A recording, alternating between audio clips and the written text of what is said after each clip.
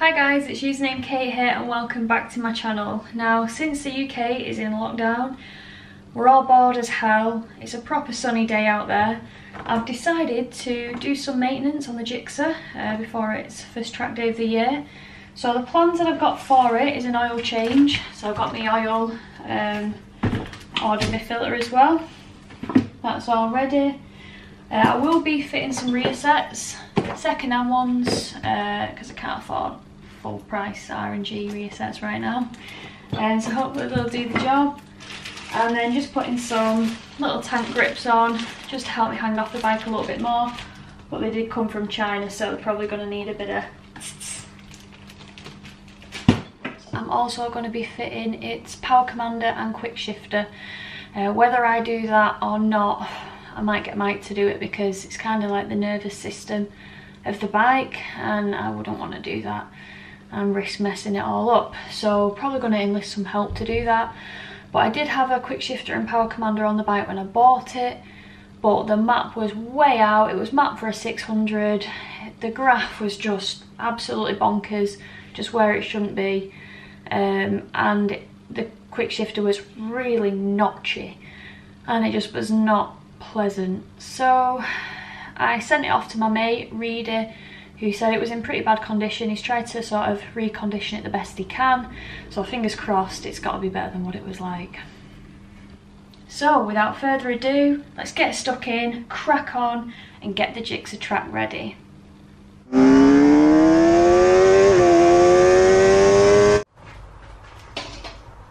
After putting the bike on the paddock stand, we fired up the bike.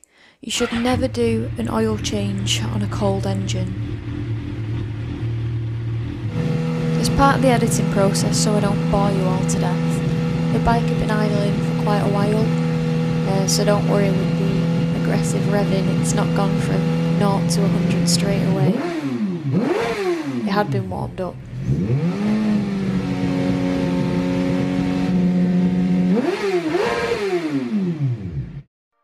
I've sped this part up so I don't bore the life out of you. Admittedly, as much as I love riding my bikes, it is the riding part that I love, and I've never been much of a tinkerer. So I thought I'd start here with a simple oil change under the guidance of my better half, Mike. So what I did was I undid the sump bolt and let the oil drain. As it was draining, I took off the filter using a chain oil filter wrench. First time I'd ever seen one of those contraptions. But be careful taking off the filter because it gets flipping hot down there. As I was a bit clumsy taking off the oil filter, I got a fair bit of oil on the exhaust. When this happens, you can either brake cleaner it off, or a tip that's floating around the internet is to wrap the exhaust in tin foil or aluminum foil for any Yanks watching. So, like the absolute noob I am, when I was undoing the sump ball, I let it fire into the oil catch tray. After fishing it out and looking at it, there wasn't any metal fragments attached to the magnet on there, which is a healthy sign.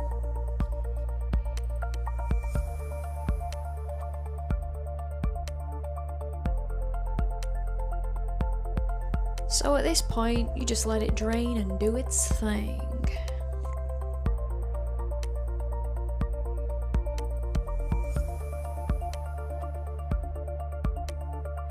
When it looks like the oil is almost out, we took it off the paddock stand and put it on the side stand so gravity could finish the job off and get out the last dregs of the old oil.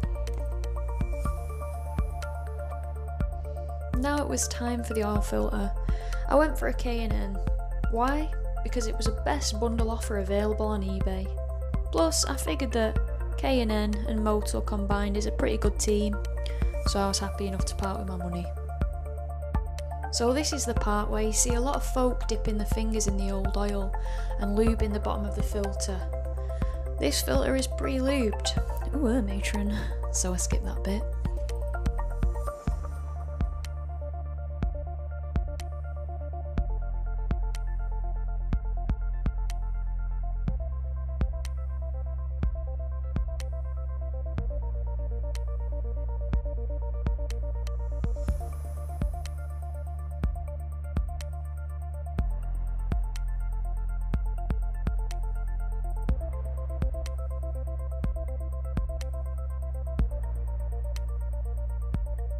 A bit of general housekeeping never hurts to keep your workspace clean as you go along.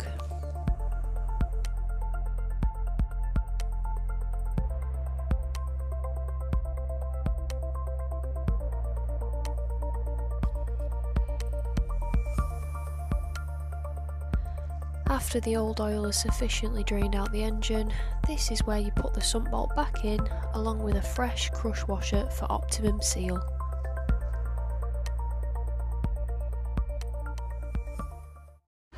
Okay guys, frustratingly, it didn't film me putting the oil in the bike, which is a bit irritating, but we've put in about 2.8 just because we haven't pre-oiled the filter. So I guess I don't have any footage to show you of that, but rest assured there is oil in the bike. So here I fire up the bike for a couple of seconds to let the oil travel around the engine.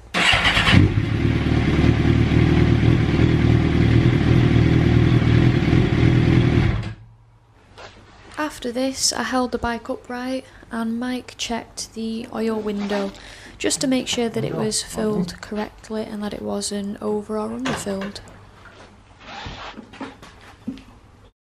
Now, I know there's going to be someone sounding off in the comments, kicking off about me not pre-filling the oil filter.